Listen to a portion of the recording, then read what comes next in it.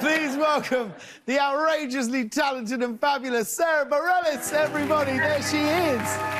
Sara, thank you so much for being here. Congratulations on the amazing reviews that your TV show is getting. How are you feeling? Have you been surprised by the reaction?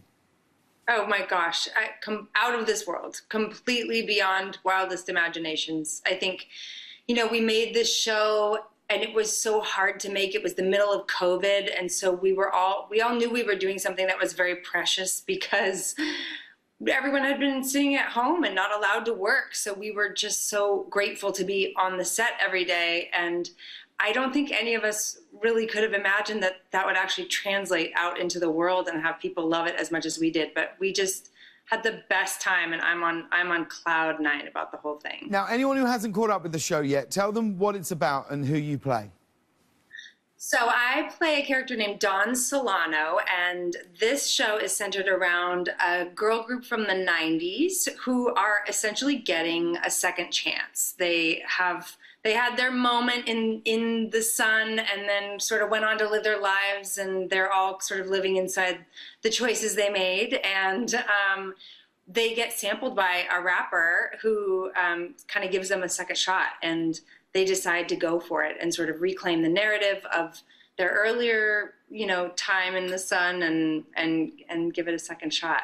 Do you think there'll ever be a world where we'll see Girls 5 ever genuinely become a real band, go out on tour?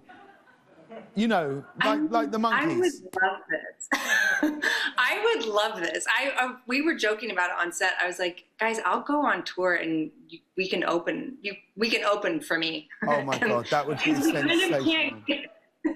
We kind of can't get enough of each other. It's a real love fest. It's like a slightly sickening, but we really do enjoy each other's company so much. So I think there's a world where we could design a really fun live show that like fans would have a blast at, because I know we would love it. Well, you are releasing a new live album tomorrow, which is called Amidst the Chaos, live at the Hollywood Bowl. Now, May 2021 was circled on your calendar as the month Sara Bareilles is going to conquer the worlds of comedy and music. Is that what happened? Yes, this is by grand design. I've been working towards this since I was 11, so almost 5 years, which is crazy. Yeah, I don't, this just all, this record was recorded at the end of, you know, 2019, and I had every intention of releasing this last year.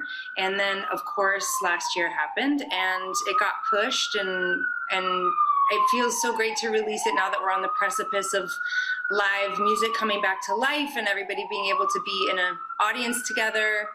And are the police in New York or here at the studio? I think Sarah's about to be arrested. Is that the police you want me to near do it again? No, yeah, I don't mind. Look, if you've got something to tell us about why the police are coming. But I love that you've done this live album. I really, really do. You know what a fan of yours I am, and you played a gig earlier this month, an empty Hollywood Bowl. What was that? What was it like? I did not know how somber it was going to feel. It was so wild to be in this beautiful, what I consider to be like a cathedral of music, and then without the audience, it's like, this feels kind of terrible.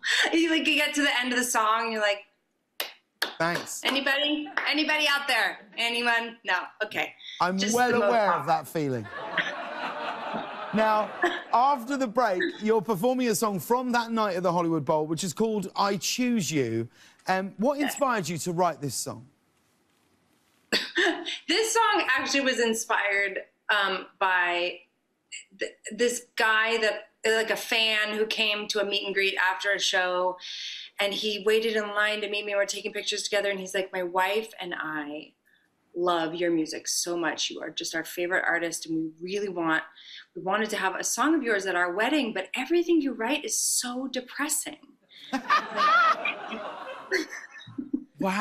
I was like, I guess you're right. I'm going to call my therapist about this. And then I so this song was written to spite this ass that I met at a meet and greet.